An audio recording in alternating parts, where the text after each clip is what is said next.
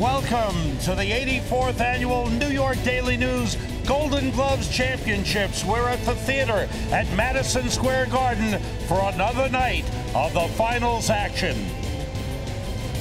Hello, everyone, and welcome to the Daily News Golden Gloves Finals. I'm Sam Rosen, along with boxing analyst Kathy Burke, former middleweight contender John Duddy, and tonight the women take center stage, or the center of the ring, and one of the best women to ever compete, Christina Cruz, is here tonight. Four-time Golden Gloves champion and an Olympic hopeful, and looking to be rated as one of the best in the world, Kathy. And if I'm allowed to have a favorite in the tournament, it would be Christina.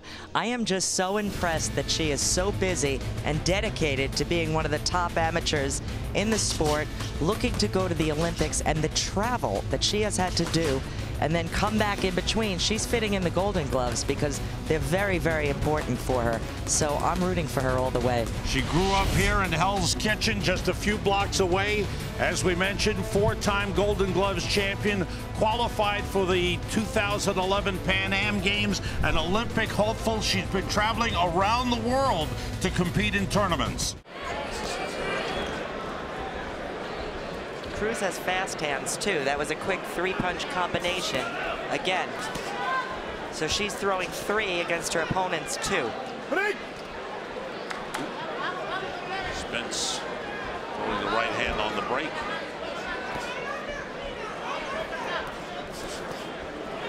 That's good work by Cruz. Nice and fast, nice and light in their feet, circling all the time, not going straight back. Of all of our female boxers, Cruz has always reminded me the most of a man in the ring. If you watch the way she moves in the ring, she looks like the guys we've been used to seeing. Very comfortable, very natural. Did Cruz show us a little alley shuffle there a little while ago? She did. And she's a student of boxing. She knows boxing. A lot of women get into this. They've never actually watched a lot of boxing. She's always been a fan.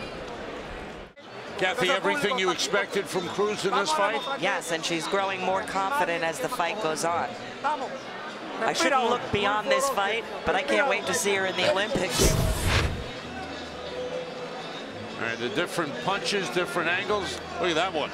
Uppercut was beautiful. The body shots, it has all the leverage. She's just digging to the body.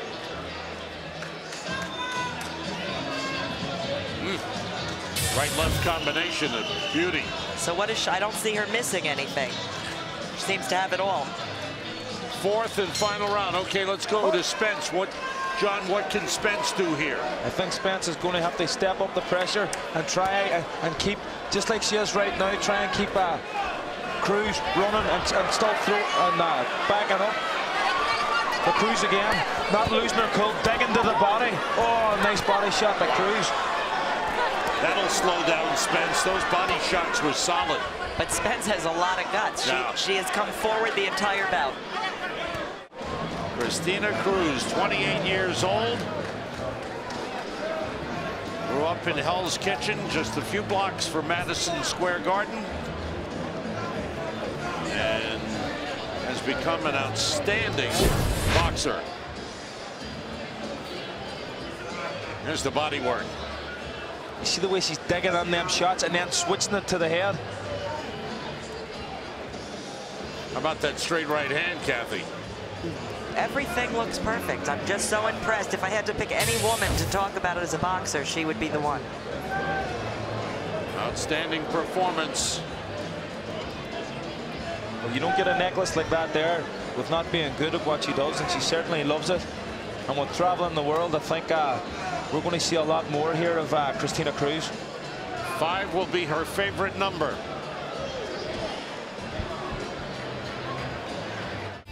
From the world's most famous arena, we welcome you to the 83rd Annual New York Daily News Golden Gloves Championships from the theater at Madison Square Garden. Good evening, everybody. I'm Kenny Albert, along with Kathy Burke and Tony Page. Women have been competing in the Golden Gloves since 1995. And Kathy, one of the best over the last 3 years in the 119-pound weight class has been Christina Cruz. A lot of buzz about Christina Cruz. everyone is talking about the Olympics, and I think she's going to be our first female Olympic hopeful. Well, she's ranked #1 in the nation at 119 pounds, and she has won the Golden Gloves championship each of the last 3 years. She's probably one of the only women I remember praising on the air, the whole crew, because she's the total package. Strong right hand there, but she has great movement, great head movement, and she shows defense as well as offense. A look at 30-year-old Julie Ann Kelly, who Kathy Burke looks to defend her championship here tonight. I'll tell you, she is a champion just for defeating her cancer. She went through that. She has such a good outlook, and you couldn't look at anyone that looks healthier than her. So we get ready for Camille Curry and Julie Ann Kelly. Here is the ring announcer, Kevin Van Meter. Oh, big right by Kelly. Just look, it's just a piston-like in there, just throwing punches after punches. She hits Curry, and Curry goes wider with her punches after she gets hit. Right now, Kelly is absolutely the aggressor. There are 5 judges tabulating the punches that connect. So Curry's throwing punches to the body with absolutely nothing on them. You know, remember with this amateur scoring, and when we're saying there's nothing on the punches, a punch is a punch. And we've been fooled by a lot of scoring because we might see one person being knocked across the ring, and that punch is the same as these taps that we're seeing. It's funny, if you throw it slow, everybody sees it. Yeah. As long as the punch connects, it counts.